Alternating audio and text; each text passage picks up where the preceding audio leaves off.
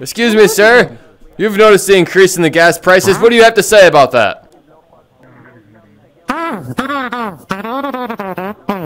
I agree.